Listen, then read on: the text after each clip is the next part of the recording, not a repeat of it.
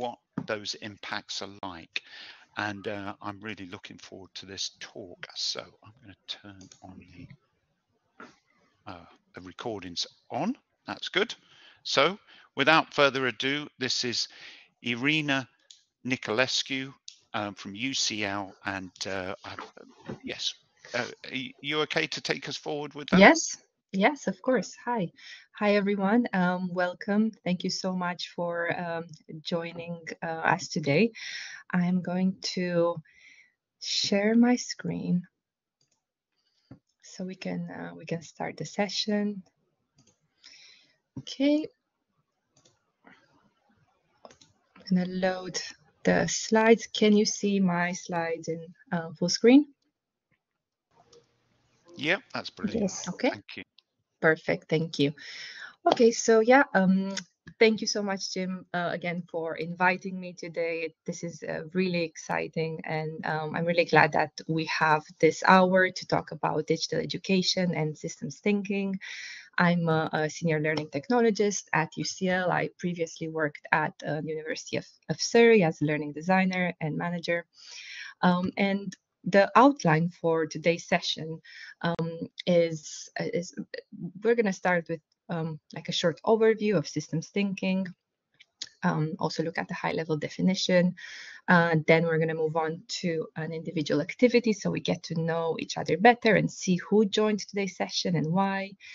After that, I'm going to present a little bit about why I think systems thinking is very relevant to digital education.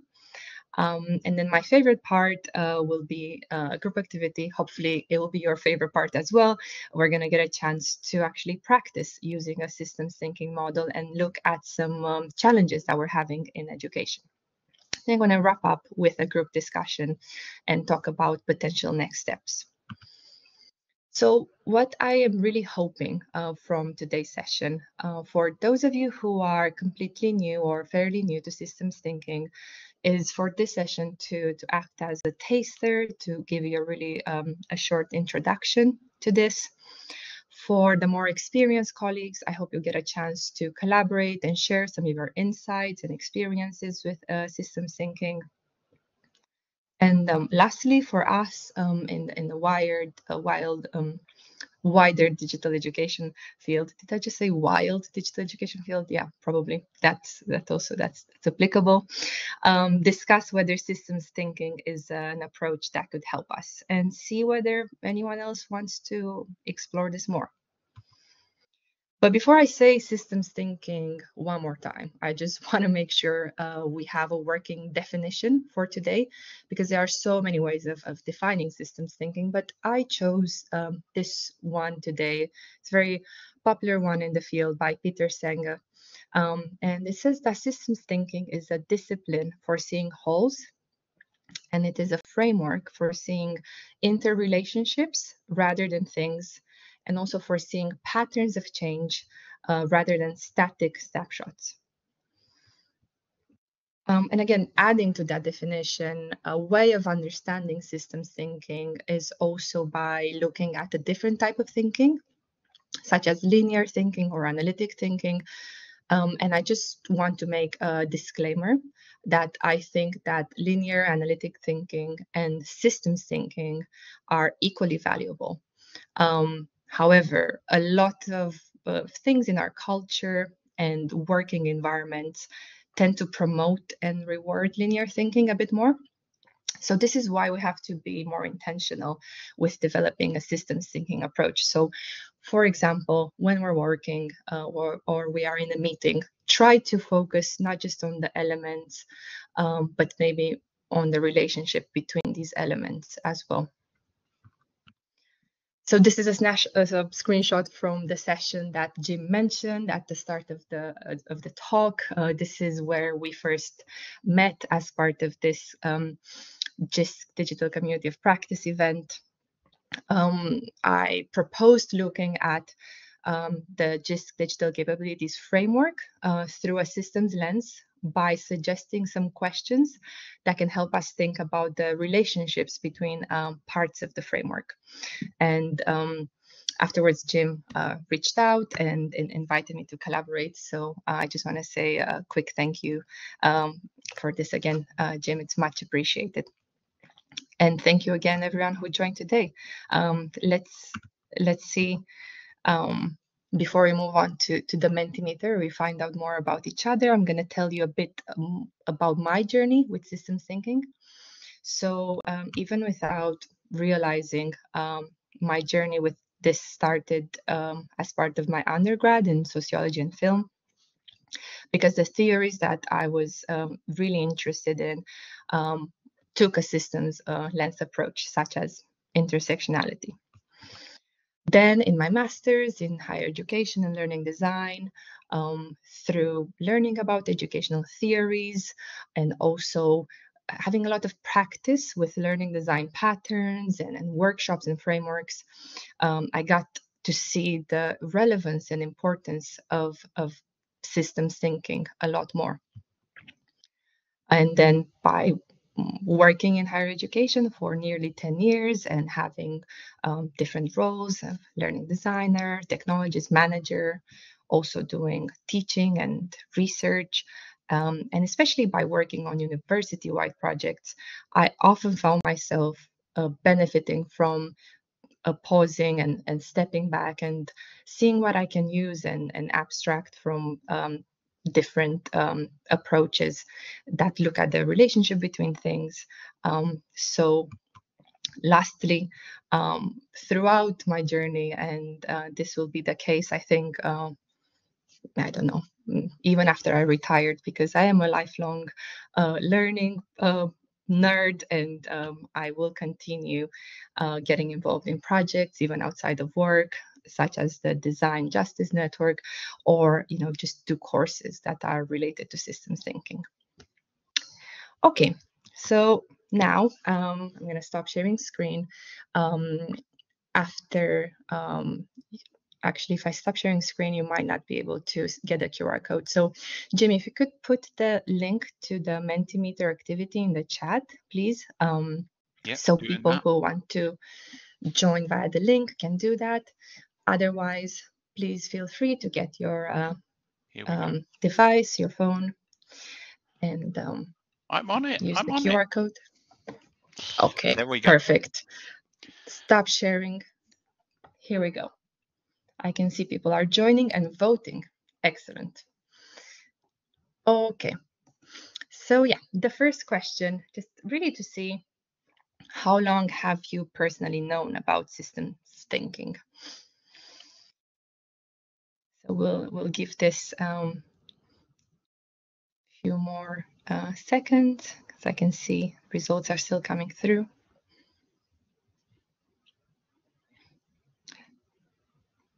Got quite a few people who have known about it for more than 10 years. It's very exciting, and equally exciting, many people who are learning about it today. I'm somewhere in between 5 to 10 years currently. Okay, let's move on to the next question.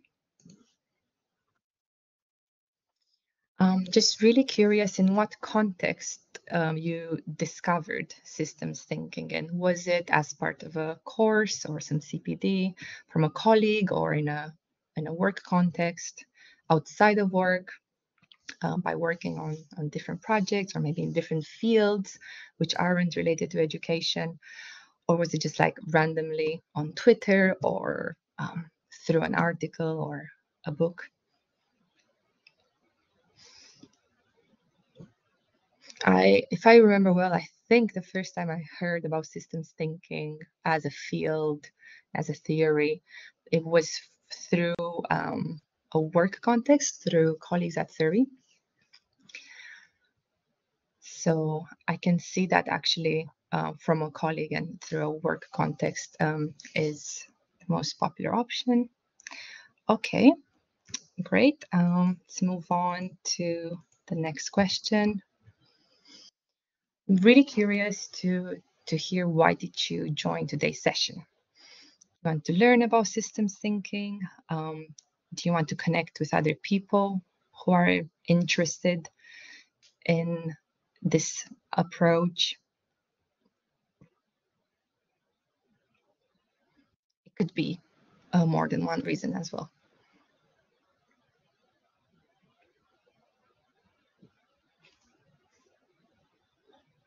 Or none, as I can see someone said in the chat.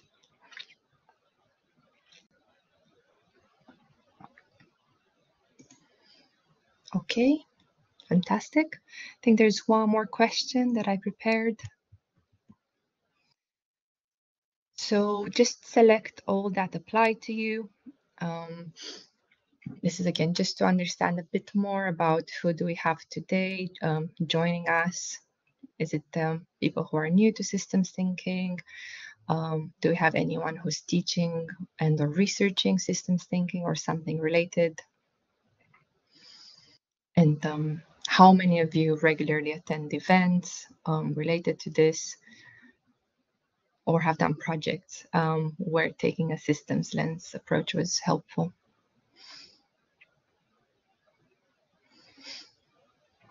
Okay, so got most people who joined today because they want to learn about systems thinking, and I think 8 people said they've done projects where taking a systems lens was helpful.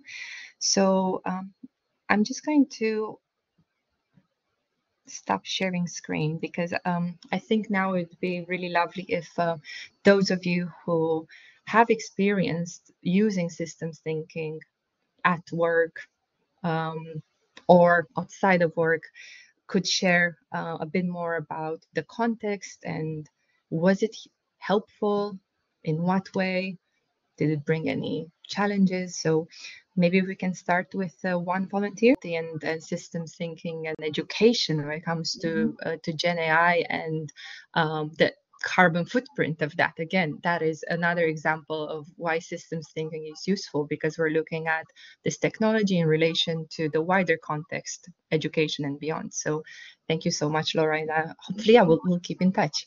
Definitely. Anyone else wants to unmute and share? Going back to what you also said, Jim, at the start of the session, I think it's a bit related to what Roger said.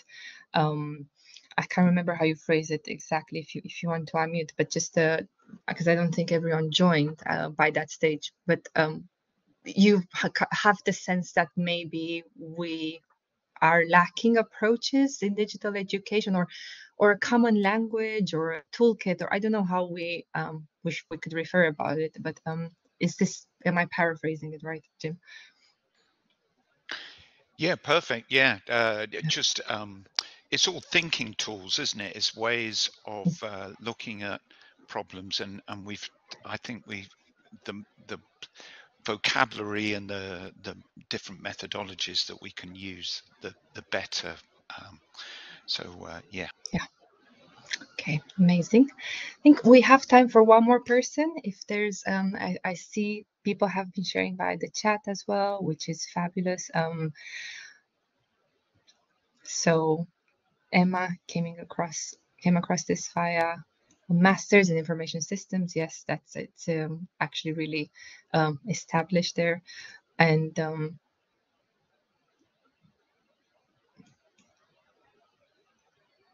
okay, I'm just reading what Martha was saying about how it's interesting. It helps us review ways of applying systems thinking in education. Would you, Emma or Martha, would you want to add something, or would anyone else want to share about their experience with systems thinking?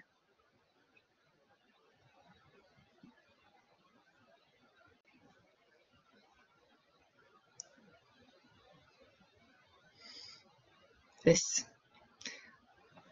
okay, I think the fact that no one else is unmuting or putting their camera on is a sign of it's okay, no more sharing. But thank you so much, everyone who has volunteered so far. Let me go back to sharing my screen.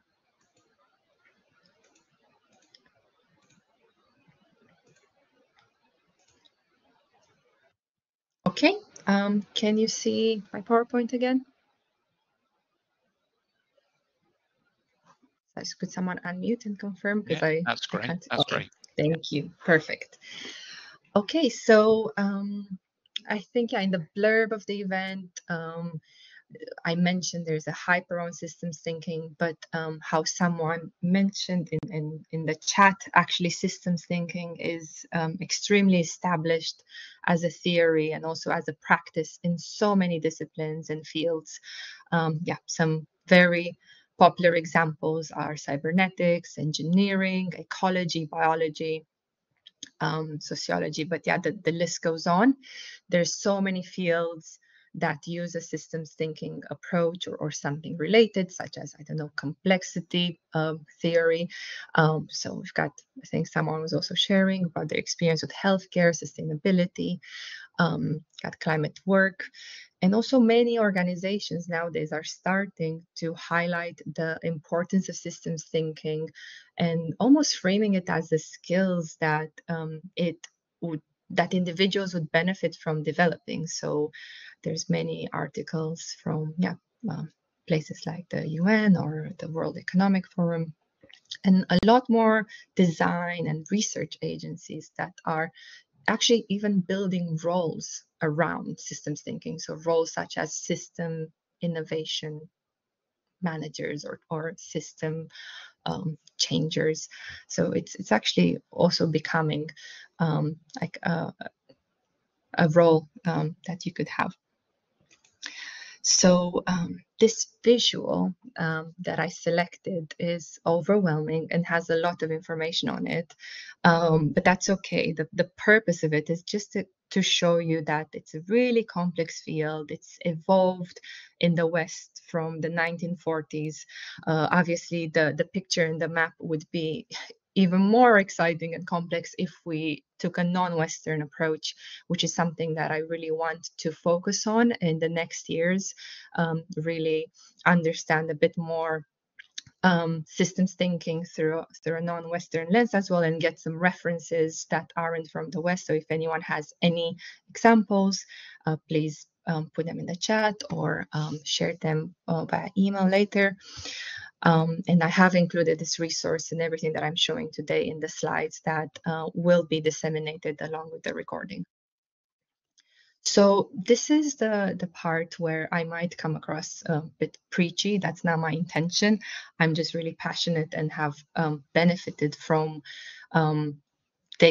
taking a systems thinking approach while working in digital education, because I really think it can help us navigate complex problems, transition through this post-COVID fatigue that we are in the middle of, and help us distinguish between urgency and a sense of urgency, because I think, especially with AI, there is a lot that I think sometimes can feel very urgent, but if you step back, you could realize that actually maybe in some cases it's just a sense of urgency. And I think because we have so many different roles in digital education, which is great. However, sometimes we can work a bit more in silos. If we were to use some of these frameworks from systems thinking, we could collaborate more and maybe challenge some of these silos. So maybe this could be a way forward for professional development for some people who work in digital education and in higher education.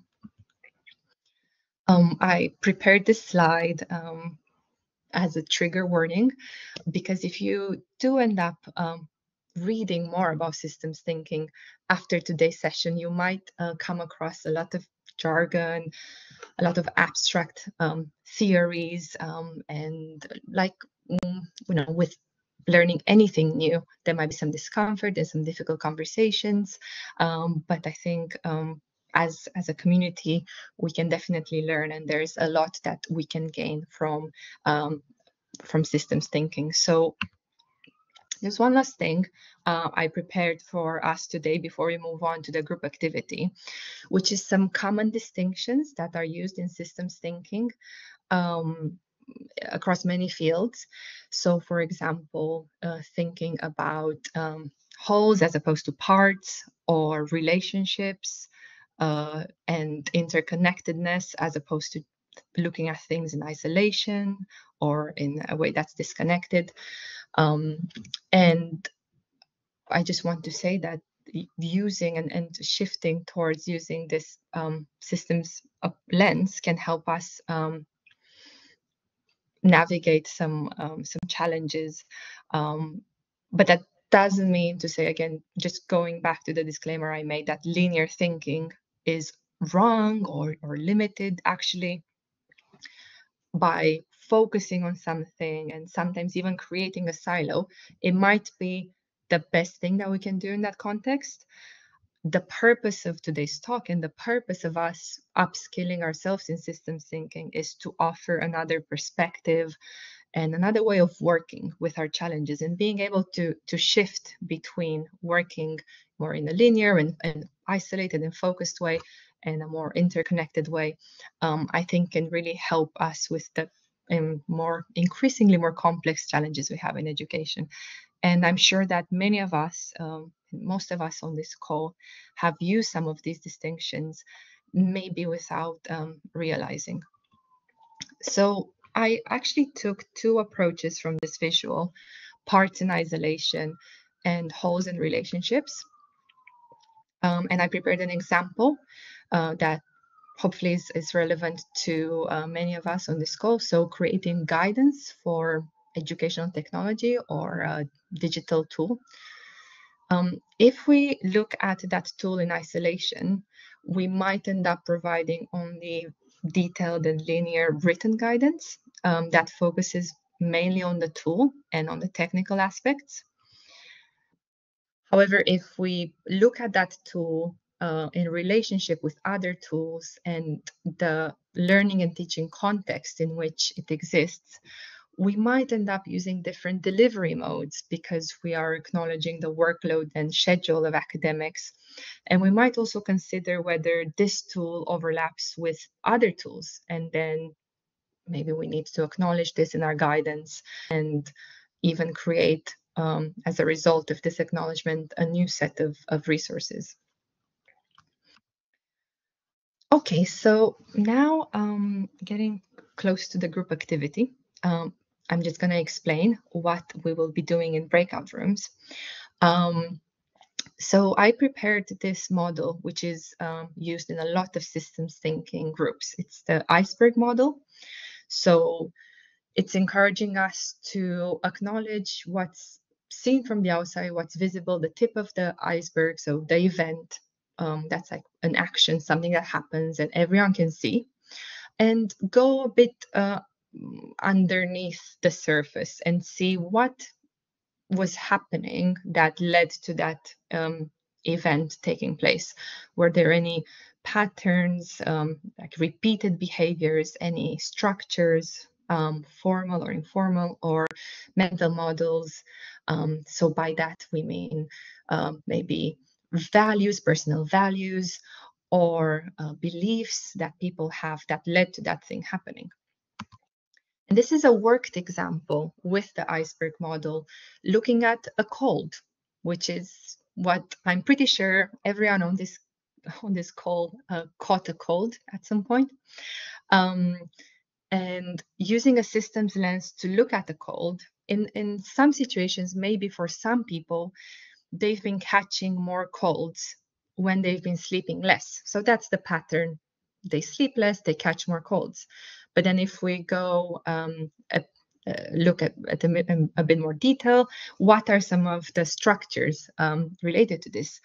Maybe there's more stress at work. Maybe some people aren't eating well, or they have difficulty accessing healthy food. And then again, what could be a mental model that could lead to these structures and patterns happening? Maybe some people think that career is the most important piece of their identity, or that the healthy food is too expensive, or that rest is for the unmotivated. So again, this is an example of taking something as common as a cold and applying the iceberg model. For the group activity that we're going to do in breakout rooms for 5 minutes, because the purpose isn't to get all the right answers, but just to have a go at using this model and a systems lens to look at an educational challenge. So if you could please choose your own educational challenge in your group, the more specific, the better for this activity. And then use the iceberg model and think about examples for each level. You could maybe take notes, or maybe someone could just keep track of the examples you're sharing in the group. If you have any questions when you're in the breakout room, if you're really stuck with the activity, please use the main chat and ask me a question, and I'll get back to you via the chat. And before we start the breakout rooms, I just want to say that I've prepared some considerations, some prompts for you to help you when you're in the breakout room. So some questions that can help you analyze your educational challenge through the level of patterns, the level of structures and mental models.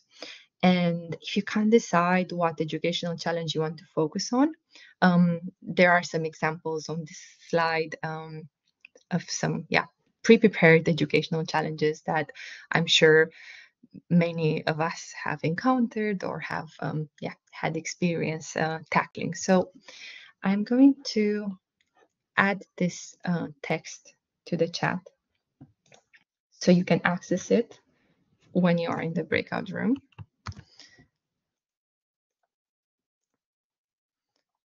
Here we go. So now hopefully you can see the prompts for each level and the educational challenge examples. So you can access this chat from your breakout room at any point. Jim, whenever you're ready to start the breakout rooms for 5 minutes. So we'll come back at so for those who are new to systems thinking, obviously maybe there's design thinking, because that's also commonly used in many fields, maybe learning design in our field, but also like futures thinking.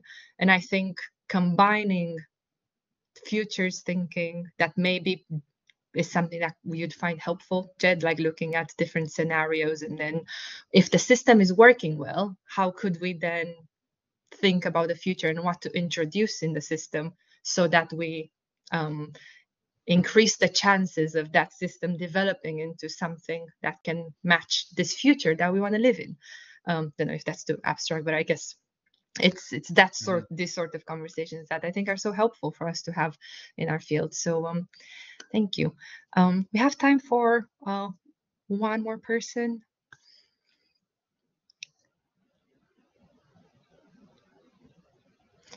Maybe just unmute. Don't look for the hand. I know there's things in the chat as well. Sorry, I haven't been able to follow that at the same.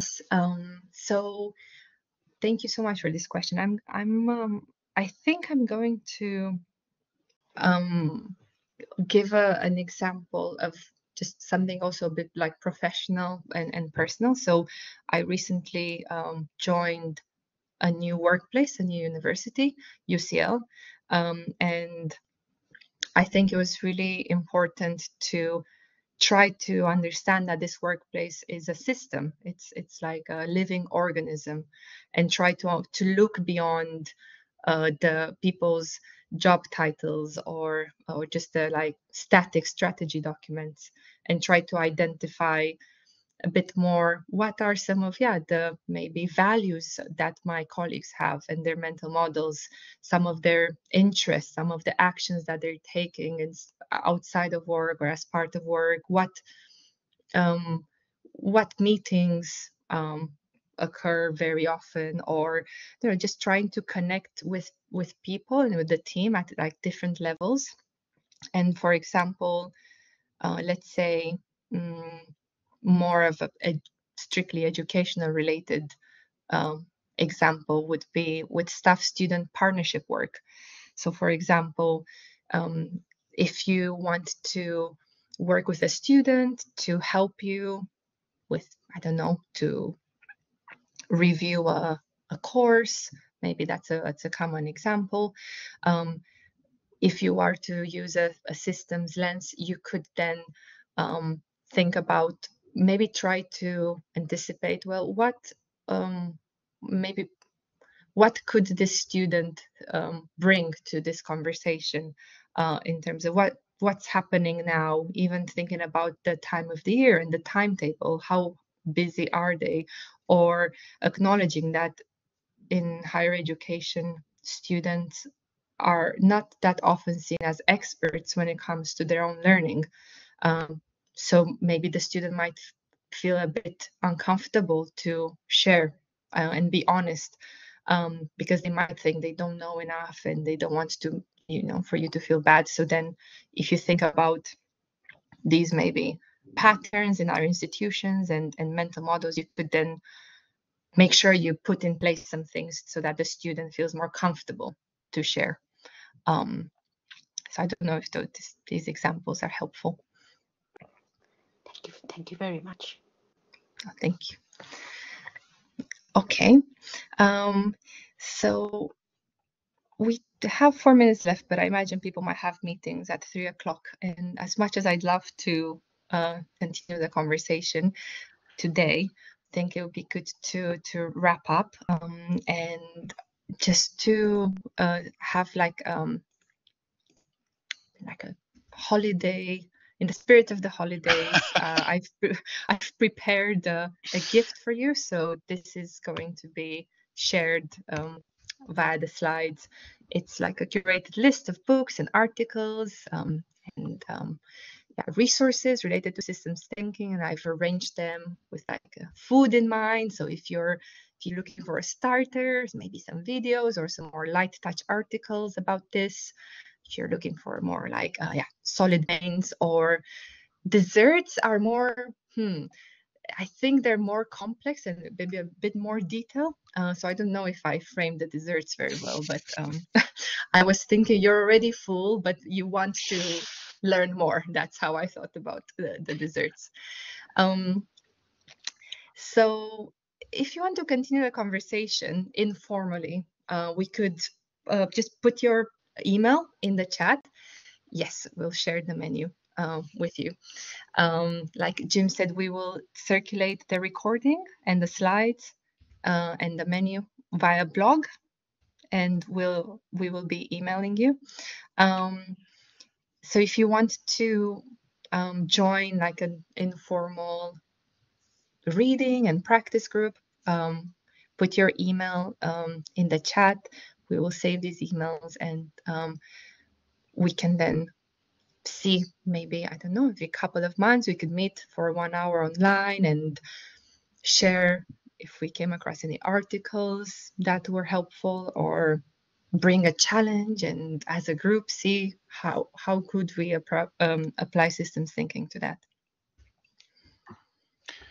And if you don't feel like sharing your email today, but at some point you feel like, oh yeah, maybe it would be nice to join this group, get in touch with ELESIG, and then we'll be able to share details with you. Thank you ever so much for attending, and I wonder if a little sort of virtual round of applause might be good. People